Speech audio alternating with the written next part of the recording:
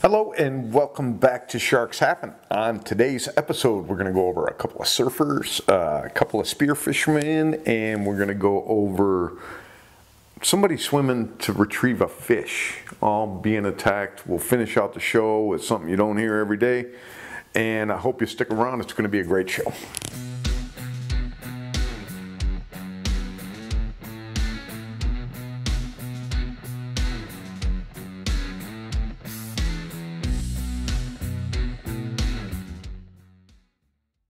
Okay, we'll start out our show. We're going to head over to Sand Beach, which is over in Western Cape Province, South Africa.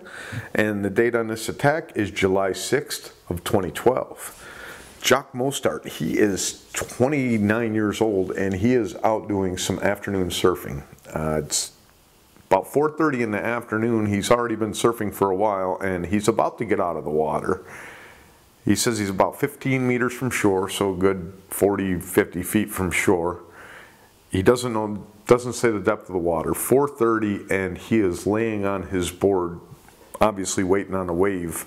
And he says that he saw something swim by him. And at first he thought it was a dolphin, but he soon realized it was a problem. He gets hit in his side hard shortly after that. And he said it was like a dog because of the way it shook when it grabbed him. So the shark swam, sounds like almost underneath his board by him, and by the time he realized it wasn't a dolphin, he was already being bitten. And it bit him in the hip. He got the hip all the way down to the knee. They said it was a 25 centimeter long, so a good 10, 11 inch long gash. That was a couple inches wide, so about 5 centimeters wide or 8 centimeters wide, they had said. So a very big gash all the way along his leg that was caused by this. It tore tendons, it tore up nerves in this bite, and it was a real quick one where he was grabbed, he was shaken, the shark let him go and just went on his way. He was able to get in and get help. He lost a ton of blood. They were able to save him, repair the leg. I'm not sure how much he made it back as far as full use of his leg after it got nerves and tendons in the hip area and the leg area. Haven't seen an update on after his rehabilitation. So a very lucky attack on a surfer that actually, you know, one of those scary ones where you see it first go by and then by the time you figure out it's not a dolphin, it's biting on you. So this will go down as an attack, not an attempt to predate. They say this is about a 4 to 4.5 meter great white shark, not great white shark, 4 to 4.5 meter. So you're talking 14, 15 foot shark. If it's a 15 foot shark, that leaves it pretty much just a great white or a tiger. If it's 14 foot shark, you have a bull shark that could be there too. So one of the three, I would say, definitely got a hold of him. Most likely a great white, in my opinion, but you know, there hasn't been any proof of that. And with the shaking, that's where you get that rip open. You know, when it bites in, you're going to have the teeth marks. You're going to have those, oh, wrong backdrop. You're going to have those teeth that are going to do the slicing in you. But once they shake, they rip that whole section open. The teeth just end up being like a knife. So it's always bad when a shark goes ahead and shakes like that. And Jacque Mostert, 29, survives. We will move on. Okay, now we're going to head over to Kona, Hawaii. And the date on this attack is April 11th of 2009. Paulo Dominicic, he is 49 years old, and he and a friend had gone out to do some spearfishing. At 6:45, they enter the water, they split up. The two of them, when they're in the water, they're in relatively shallow water. They're not very far from shore as they left from shore, it sounds like. And Paulo disappears. His buddy returns to shore 3 hours later. So they're in the water, spearfishing for 3 hours. His buddy gets out of the water, and then about an hour after he gets out of the water, searching probably if Paulo had left the water and went home, not finding him, they report it to authorities. Authorities do a search. They find some of his gear, some of Paulo's gear, including his mask, his spear gun, and other items. They also say that they find the condition of them, say that they could have been a boat accident. Again, they're in relatively shallow water, so, you know, a boating accident, a possibility, but I don't think it's very likely in this case, because where's the body in that case? They never do find Paulo. They suspend the search 2 days later on Monday, maybe a day and a half later, but they suspend the search barring any other evidence popping up. They found the damaged gear.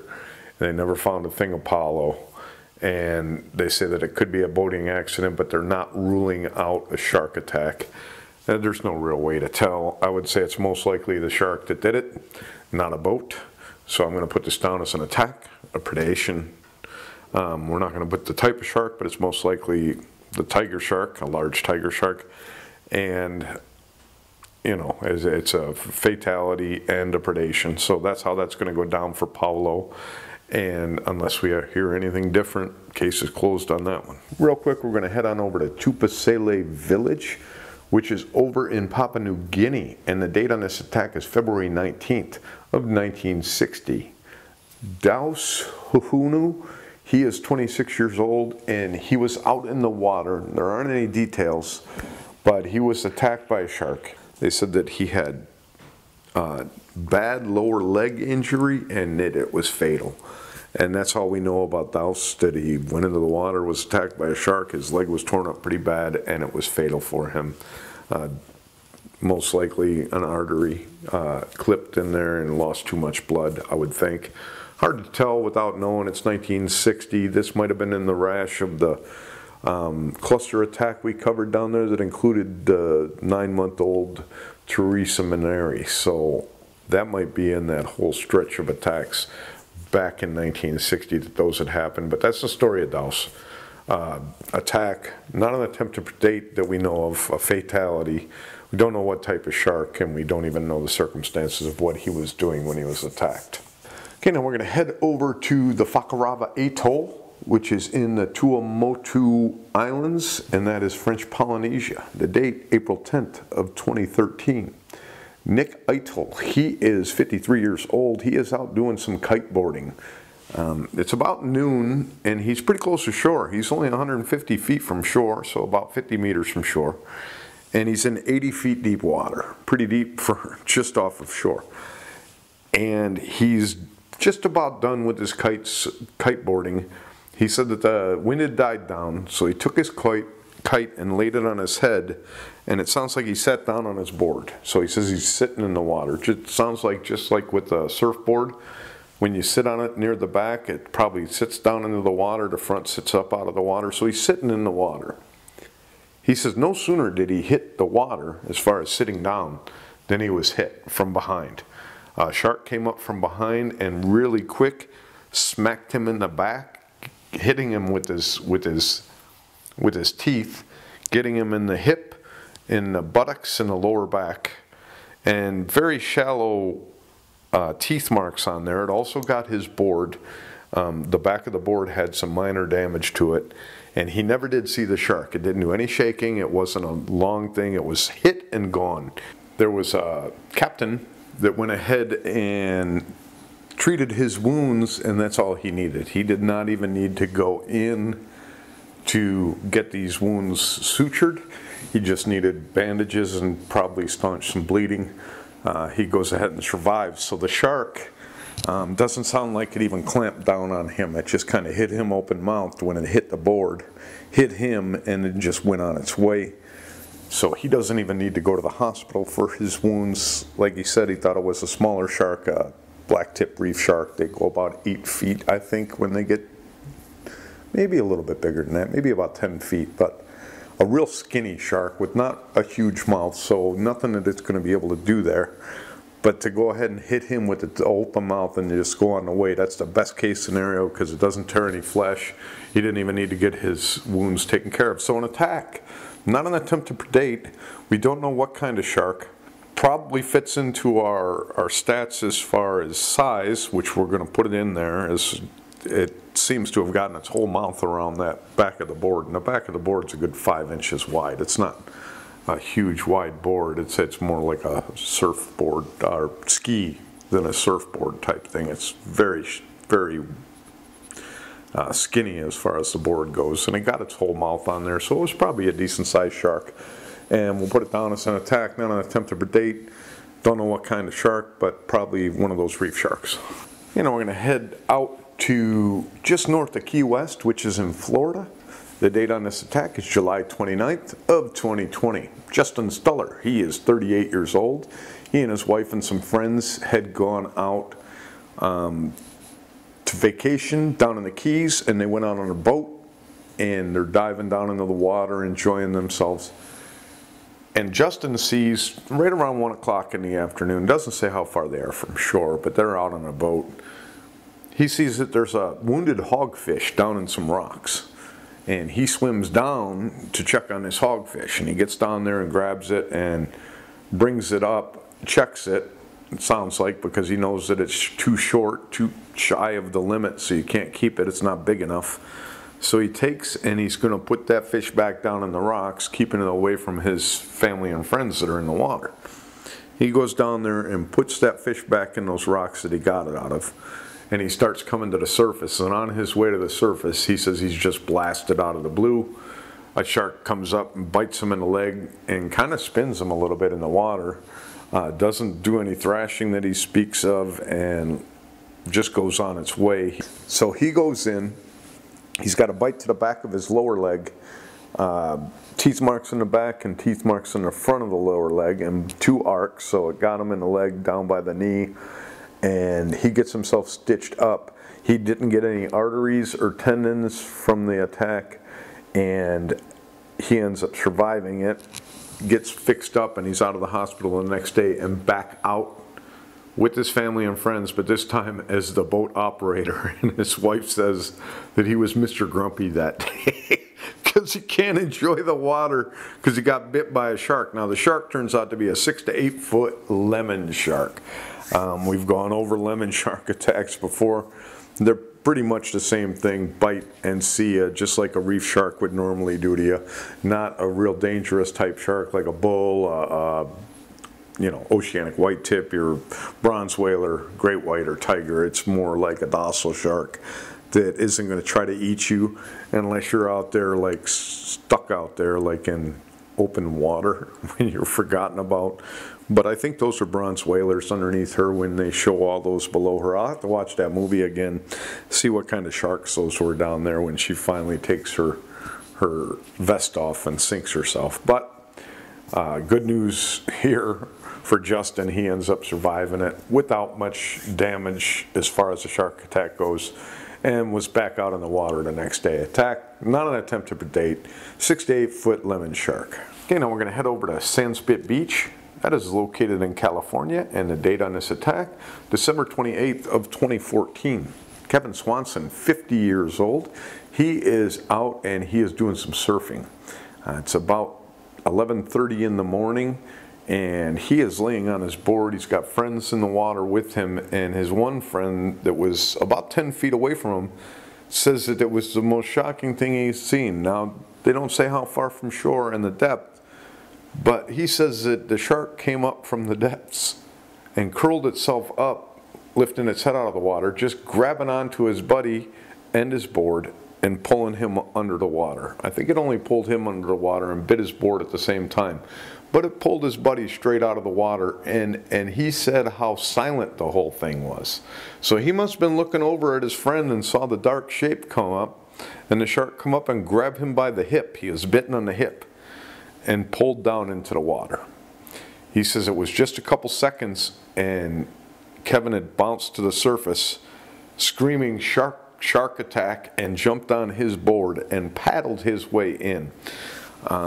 Everybody ends up getting out of the water safely. He ends up with a wound to his hip that needs to be dealt with. It doesn't say that he got any tendons or nerves, and he survives the attack. Kevin does. He didn't mention anything about shaking or anything the shark did when he was underwater. It seems it took him underwater and just released him and went on its way. They think this was an 8 to 10 foot great white shark, possibly. The other odd thing about this attack is the silence of them, and that's the scary thing to me about these sharks. I mean, when you're being attacked, you don't know they're there till they hit you. You don't hear nothing till they hit you. Unless you're on the surface, you're not going to hear anything. If you're in the water with them, they're not going to be doing any thrashing or anything like that. They may be swimming very fast at you, but you're not going to be able to hear that, I don't think. It's a matter of a silent, huge bus being on you without you even knowing it. And this one came up from underneath, and the guy saw it, just grab him and take him under. Silent. Not splashing, nothing. Just came up, grabbed him, took his friend under. Could you imagine not seeing it happen, and you look over and your buddy's not there? You don't know where he's at. He's under the water with the shark. So that's the attack on Justin Stuller. Attack, not an attempt to predate, and we'll move on. Okay, now to finish off the show, we're going to hop on over to Nomia, which is New Caledonia. The date is in 1904. Charley Smith, he is a young man, and 3 of the young men were out in a, if the picture is right, it looks like a fishing wharf with fishing boats everywhere. And they're out in the water and they're doing some swimming. Charley and his 2 friends. Charley's grabbed and taken under the water by a large shark. They search the water and they can't find him. They report he's missing. A search is launched. They never do find Charley. He ends up grabbed by a large shark, and it sounds like one of the kids actually saw the shark, and that was the last they saw Charley. Usually, you know, these attacks, you see the victim at least once or twice during the attacks. Kind of unusual for them to just disappear and never pop back up to the surface. Even in the prolonged attacks, the people are usually up on the surface for quite some time during the attack. So this is a crazy one for it to just grab them and just take them away. Sounds like what, you know, a great white wants to do when they kind of swim up along a diver and grab onto him and just slowly start swimming away with them, like the one diver that thought that he was tangled up in kelp, turned and looked, and a 15-foot great white shark was swimming off with his leg. That sounds like what happened here. Just grabbed him and took him away. I think when they do that, it's just a deliberate deal, kind of like with Heather Boswell. Nice, slow, deliberate. Doesn't need to be a crazy movement to get them out of there, to take people away. A big shark can take you away real easily. And it can be done silently, like that last story where the person was pulled off the board without any noise. These sharks are incredibly silent when they're in that water, and the only thing you're hearing when you're hearing an attack is splashing of water, the crunching of bones, if it's on you. I mean, that's what the people that say they hear things during the attack. So another sad attack on Charley Smith, just to be out having fun with your buddies, and that's it. That's what keeps me out of salt water. Keeps me away from waters where there's alligators, where there's anything like that. That's the show for today. I hope you enjoyed it. I hope you'll be back in a couple more days. I'm going to have a multiple victim attack episode. I have another single attack episode that's coming up, Omar Conger, which is an attack that I first realized, so however far that is in, that's when I realized these sharks most of the time are not out to feed.